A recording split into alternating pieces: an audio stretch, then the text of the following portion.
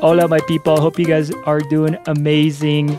My name is Nestor Vargas, and I am your host. Thank you so much for listening. If you are new to this show is all about resources to help you succeed, avoid low-paying jobs, build generational wealth, and attain the American dream. So thank you so much for listening. I have an amazing episode in store for you. Let's get it started. Hey, everyone. I hope you guys are doing amazing. This episode is going to be completely different than any other episode you have heard up to now. This is kind of a raw moment for me. I wanted to take this moment to talk a little bit more about what's on my mind, tell you a little bit more about what I've been doing, and share with you some thoughts about the current environment of the stock market.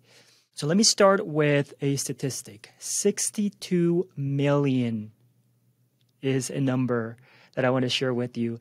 And that's a huge number, right? That is the number of Latinos here in the United States. So we are here and we are here to stay. Now, what is more captivating is that when we take a look at 62 million of Latinos, there's a lot of opportunity. There's a lot of opportunity for us to help our community. There is a lot of opportunity for our community to continue to rise, to make our country stronger. And so I want to share a few more statistics with you.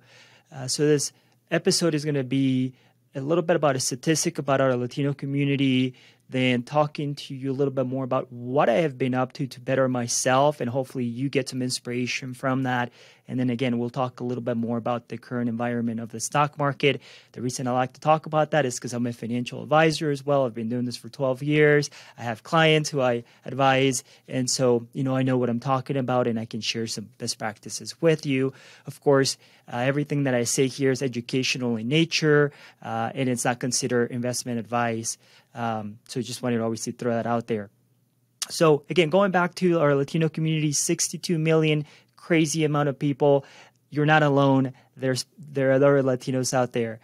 However, when we take a look at how much we're getting paid, we're only getting paid 73 cents for every dollar a white male is getting paid for. So, obviously this is not just a Latino thing. This is also a female thing. This is also an African American thing. But just know, I'm telling you this is because I want you to know that you can walk into your boss's office right now and ask for a raise. I'll give you an example. When I was working back in the days, I was working at Fidelity Investments, and I had been working there for maybe 4 years. I went into kind of my annual review with my manager, and he's like, "Hey, we're going to give you this raise. It's going to be like $6,000 or $7,000 more a year." And I was like, "Whoa!" Super excited, right? Super grateful that I had done my job and I had done my job well. So I go out there and my buddy is looking at me and he's like, well, why are you so excited? What's going on? I told him how much I had gotten, a raise for, and we kind of compare salaries, and he looked at me and he's like, oh, I've been making that this whole time. So, just know that absolutely is happening. And we were doing the same job. We were performing at the same level. So let me encourage you to ask for a raise. Do it now. Don't be afraid. Now, that's one thing is our kind of our pay. So if you're Latino and you're stuck in a job that you hate, or even if you're not Latino and you're wondering where's the opportunity? Hey, Latinos, right? So just know that there's $660 billion a year of unmet demand in Latino products and services that are just not out there. So how can you help? Well, go online and research Latino consumption, Latino products. Talk to your Latino friends. Talk to your family members if you're Latino. Figure out what is the demand that's not being met, and how can you fill that demand as well. Right now, we make up about 17% of our of the U.S. labor force. By 2060, it's going to be 30%. I tell you that because sometimes we might feel a little lonely. We might feel like we're the only Latinos in a room. I know sometimes I feel like that, especially living here in Colorado. Now, don't get it wrong. I love the community that I have around. But it's just that's just the setup here where I live. It's a lot of Caucasian individuals, which I love. My wife's Caucasian, so hey, I've got nothing wrong against white people. But yeah, so just know that we're around. That there are 62 million of us. Don't feel alone. Reach out to other Latinos. Figure out what they're doing. Let's build our community up, because that's really going to help. That's really going to help everyone. Okay, so those are some of the statistics that I wanted to share with you today about our Latino community. Then I want to share with you what's been going on with me. So I talked about 62 million people, and that's really a statistic that has been top of mind for me. I feel very lucky to be where I am in the position that I am. To be an owner of a company that really provides an amazing lifestyle for me. But I also know that there's a lot of our Latino friends that are maybe stuck in low-paying jobs, not creating generational wealth. And actually, that's another statistic that I wanted to share with you guys here. Okay, so the Latino wealth is an upward trajectory, which is amazing, but there's still a lot of ground to cover. So the total net worth of a Latino or Latina is much lower than our white friends, and I'll tell you why. So the median net worth, meaning how much we own, is only about $36,000 for Latinos. When compared to that of non-Latino white families, it's almost 5 times that, closer to $200,000. And what the research shows is that it's because we're starting at a much lower base, and there's no generational wealth transfer. So we're not inheriting anything from our parents or our grandparents. And so that's really making it difficult for us as Latinos to continue to grow our community. The other thing is that there's only about 5% of you guys are using the stock market. Please, please, please stop. Okay? Start using the stock market. Stop putting your money under the mattress or put it in cash. This is not Mexico. This is not Colombia. This is not one of our countries where we can't trust the banking system. This is the United States of America, guys. We have to start investing in other companies, in the stock market, and we'll talk more about that later in future episodes. But those are the things, right? So that's what's been really on top of my mind. It's like, okay, well, we have this amazing opportunity to generate wealth, and I'm in a position to be able to help out. And so what I wanted to share with you, some of the steps that I've been taking to better myself and also to be able to help you really reach your goals and your dreams. One of the things that I wanted to share with you is this mindset has really been transformational for me. It's called Who, Not How. Who, Not How. This is a book by Dr. Benjamin Hardy and Dan Sullivan, 2 amazing individuals, highly, highly successful individuals, but just really nice people. And one of the things that they talk about is that if you're going to reach your goals, or if you want to start something that you have an idea about but you don't know how to do, instead of asking yourself, how do I do this? Start asking yourself, ask yourself, who? Who can help me do this? Why? Because you may be able to figure out all the pieces of getting a project done, but it's going to take you way much longer. You're killing brain cells, and you're not squeezing the most out of really your potential when you're wasting your time trying to learn new skill sets to accomplish a particular goal. So, for example, for me, when I launched this podcast, I had no idea how to podcast. I had no idea how to do anything. And so I started asking myself, well, I don't want to know how I do these things. Who do I contact to help me out? And so the first kind of iteration of that was getting a sound person to set up my podcast, put it all on all the podcasting media platforms like Apple Podcast and Spotify. That person also taught me how to use the software, and that person also does the sound edits and all of that good stuff. And so that was one step. It's like I knew I had this amazing just idea of being able to create a podcast where I can, talk to my community and really share best ideas and really lift you up.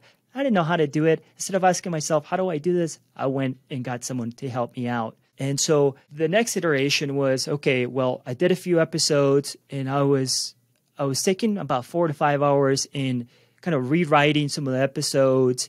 And I said, this is crazy. This is going to take me too long. This is obviously not my zone of genius. So I said, okay, I need a writer. I need someone who is a copywriter, who knows what he's doing or she's doing to help me out. And so I hired a copywriter.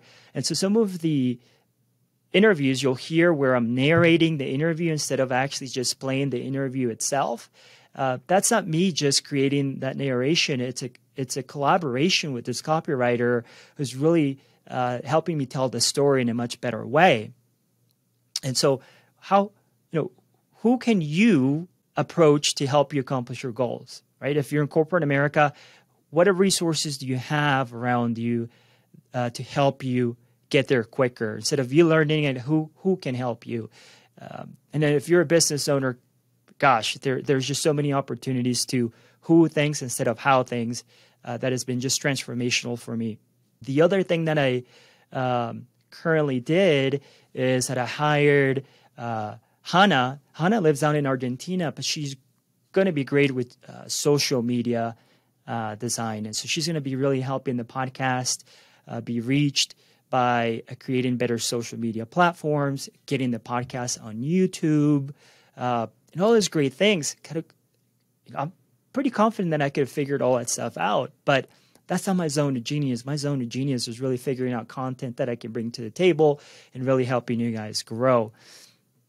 So that's another who I've hired to help me with social media, to help me with the YouTube, and to help me really manage the podcast so I can have more bandwidth to really figure out ways to improve our community.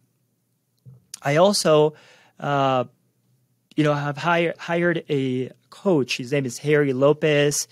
He's down in Miami.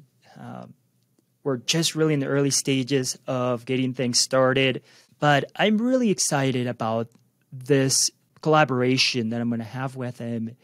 And the reason that I did this collaboration was because I want this podcast to really reach an audience. My 1 year goal is for this podcast to be downloaded 5,000 times per episode. And so that's an audacious goal. It's a crazy goal, which we'll talk a little bit more about in a second, of why I create these goals that are just really reaching for the moon and how that really changes your mindset in a great way. But I have no idea how I'm going to get there, right? And so instead of me really trying to do all this research and talk to all these people, I've hired a coach who has a proven track record of helping people create those amazing online businesses, including podcasts. And that's going to be the who, right? He's going to help me get to my goal. And so who, not how, is a mindset that I want to challenge you to start integrating in your life. There's the book, Who, Not How. Please read that book. It's an amazing, amazing book. It'll change your life. Alrighty, so I talked about this mindset of having this audacious goals.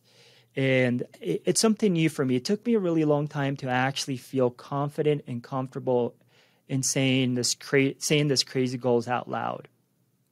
But if you really think about it, if you want to maybe just double your audience or double the output that you're accomplishing, it doesn't require a lot of creativity. It's hard. It's actually harder to double what you're doing than actually do it 10 times faster or get 10 times the listeners.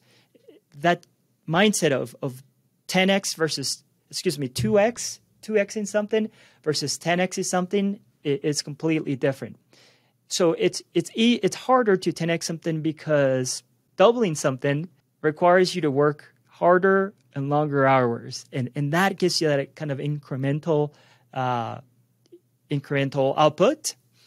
But if you're trying to 10x something, so for right now, I'm just going to give you an example. Or the past 2 months, we've had about 310 downloads to this podcast, which, by the way, thank you. It is actually doing great. It's doing great. But I want 5,000 downloads on a monthly per episode. I have to think completely different about what I'm doing, right? I have to stop doing the stuff that I'm doing now and doing different things that are going to get me there.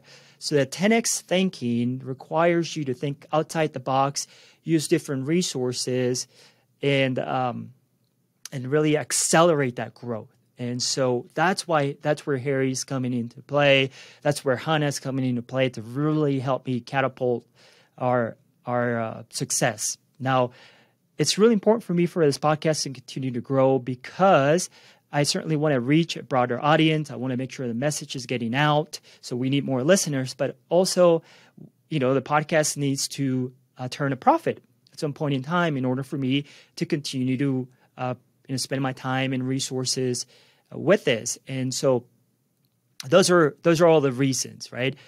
Twofold. I definitely want the community to hear what I have to say. I work really hard at bringing amazing content to you, amazing stories. But it obviously, anything that we do, we want to make sure that we're balancing our passions with monetary rewards as well. They go hand in hand. So that's from a business perspective, what I've been doing. Besides me wearing this hat of being the host of Green Cards to Greenbacks, I'm also an owner of a firm called Green Mountain Planning, where I really simplify the retirement process for individuals.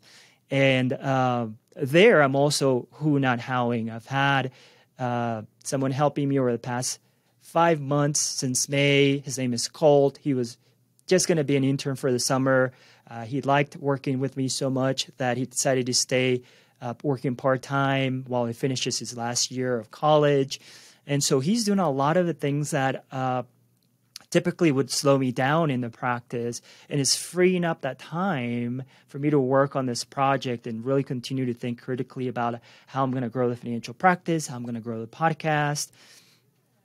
And so one of the things that has been also kind of really critical for me is creating space in my calendar.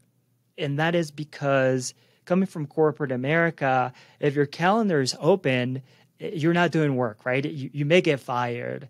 And that's just really a terrible way to live life. I think, don't get me started on corporate America and all that stuff. But really feeling comfortable with having a calendar that is not super busy has been game-changing and very difficult for me. But, I heard this quote that really stuck with me, and it was this: a full calendar equals an empty life. A full calendar equals an empty life. And that's so true. If your calendar's full, you have no time for your family, you have no time for your health, and you have no time for you. And that's just no way to live, friends. No way to live. So I've really been trying to get this who's around me to create more space in my calendar to be able to create a life that is, to create an income stream that surrounds my life, right? Not the other way around, which we're all taught by just our society. First comes our job. This is our focus, our nucleus, and then our family and everything else is around. And that's just that's BS, right? Like we know it, but we're stuck. And mentally, everyone else around us feels and acts the same way. So we don't want to do something different. But I encourage you to really think differently, right? We live in an amazing, amazing country full of opportunity. Look, if a 7-year-old who didn't speak any English was able to come to the United States and create what I've created, you can do it. You can do it as well. And I'm talking about that 7-year-old, which is me, by the way. So that's what I've been up to from a business perspective. Another top goal for me is health. And so I've been using this new amazing tool called, it's a company called Levels Health. And it's actually a continuous glucose monitor that is inserted in my arm. It doesn't hurt at all. I was actually shocked. And it tracks my glucose levels. And the reason I did that is because I was going home and around 3:30 or 4 o'clock, I was crashing. I mean, I was just super low energy. And this has been happening for a while. And I'm like, I've got 2 kids at home. I got to have energy. And I was like, I got to figure something else out. So I started tracking my glucose levels, and it's been transformational for me as well. It's crazy to see how simple carbs were impacting my energy levels. So I was seeing when I ate carbs, my glucose levels would shoot up, and then they would just crash. And sure enough, around 2:30 or 3 o'clock, that's when things were happening. And so it is really amazing to see how immediate feedback can change your behavior. I immediately have changed my behavior in terms of what I eat, low carbs, high protein diets. Really give me that energy that I need, not only for my family, but for you guys to be able to create amazing content.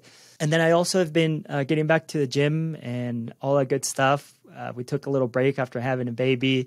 That always obviously throws you off schedule, but that's been really amazing, an amazing experience. Really honing in on my diet and understanding that my body needs to be fed well, that I need to treat it well in order to really be there for my family, for my listeners, and for really everything that I want to accomplish. Alrighty, so we've talked a little bit about some statistics about the Latino community, some great opportunities there for us to really help each other out, help our Latino community. I've talked about who, not how.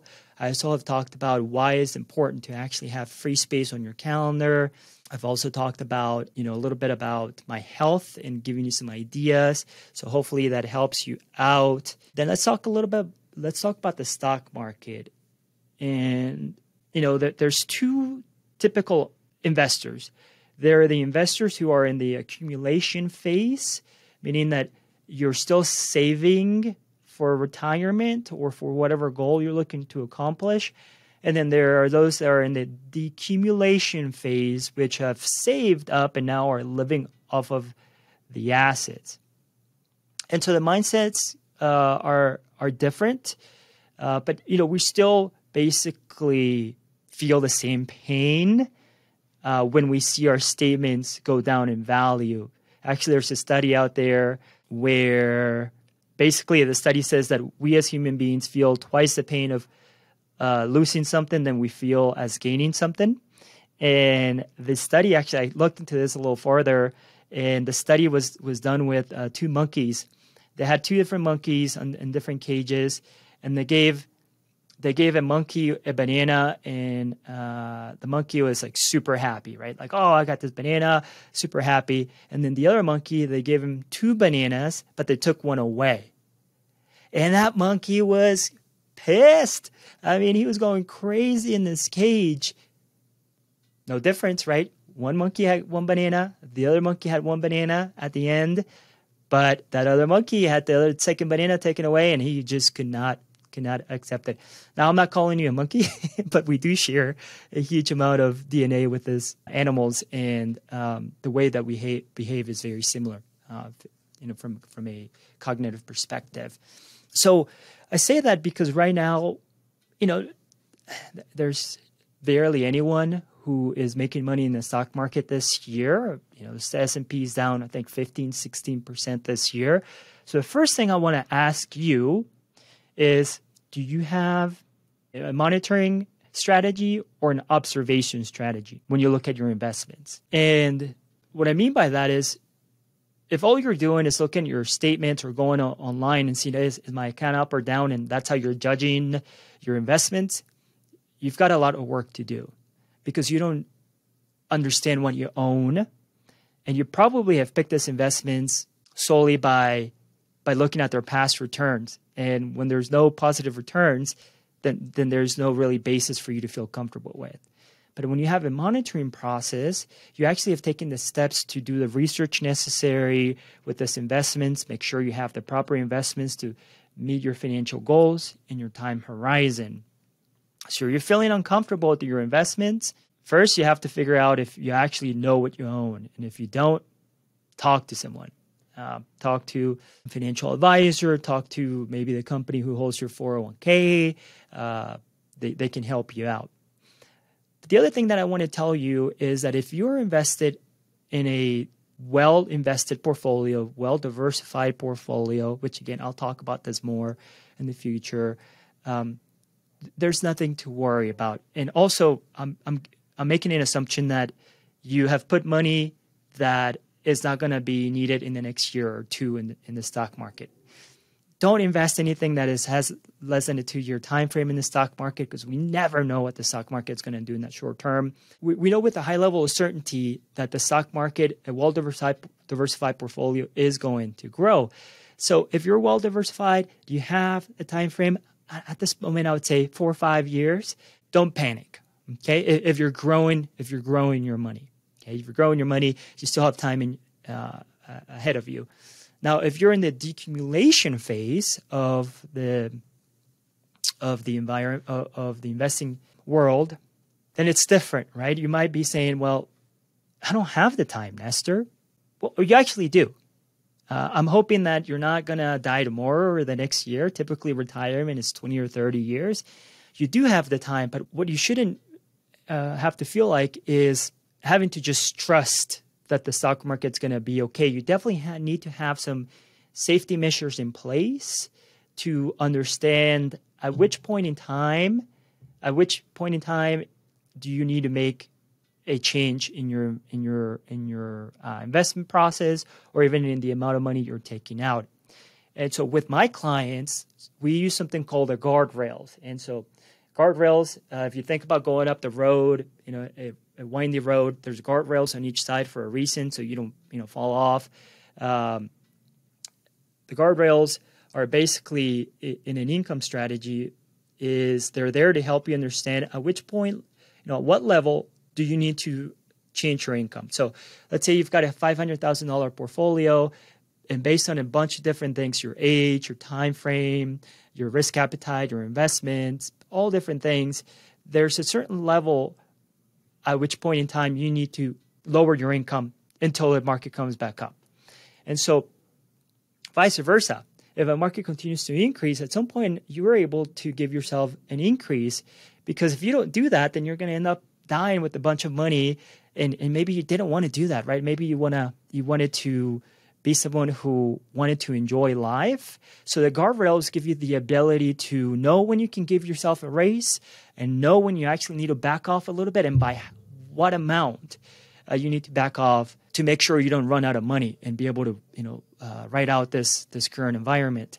So if you are taking money out of your portfolio and you're not working with a financial advisor who uses guardrails, who can tell you exactly at which point in time in your portfolio we need to lower your income and by how much, or when can we give you an raise and by how much, talk to them. Say, hey, can you give me some income guardrails? I'd really like to really better understand guardrails. And if that person is not able to do that, then look for another financial advisor, because you deserve it. You deserve that. It's going to help you make better decisions. All right, my friends. Well, that's where I am right now. That's the state of the union for Nestor and green cards to greenbacks. I really love you guys. I appreciate you listening into the show, supporting the show.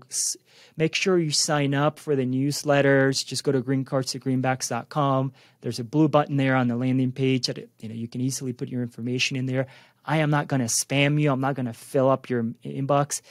I, at the moment, feel like maybe we'll be sending out one email a week at the most, and that is me basically telling you some things that I'm trying out, things that I'm doing, or resources for you to be able to continue to follow your journey to success, and whatever success means to you. Obviously, it's different for everyone.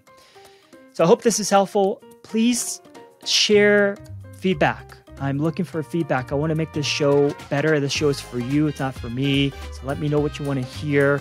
Feel free to email me directly at Nestor, Nestor, Nestor at greencardstogreenbacks.com. Until then, we'll talk soon, my friends. Adios, nos vemos. Let's go make those greenbacks.